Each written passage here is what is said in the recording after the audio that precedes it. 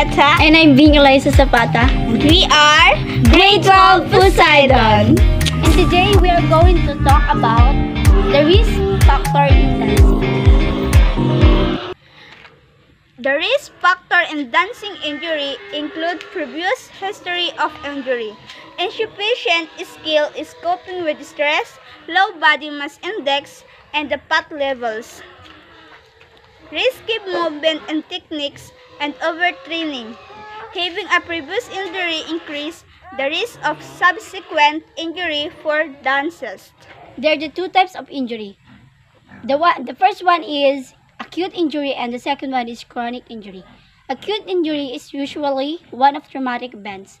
The common example of these include wrist fracture, shoulder dislocation, ankle sprain, and hamstring muscles sprain. Chronic injuries are a lot of common than acute injuries. They are the result of repetitive trauma to the tendons, bones, and joints. Common examples of chronic injuries include tennis elbow, swimmer shoulder, runner knee and jumper knee, Achilles and tendonitis, and shin split. Dancing is more than moving body parts. It's how flat is easy, the mental and physical stress. So it is important to make sure that comfortable and safety newly to prevent serious injury. Here are some tips to lose hope. Don't dance in tight spaces and dangerous or sharp objects high accident tendencies. Sound check, check. Hey, the best. DJ JR. Do find a space that you can move freely without any risks. Baby, don't be too loud. Baby, no, no. Baby, don't be too proud. Baby, don't you kiss and tell. Kiss and tell. Kiss and tell. Baby, don't you kiss and tell.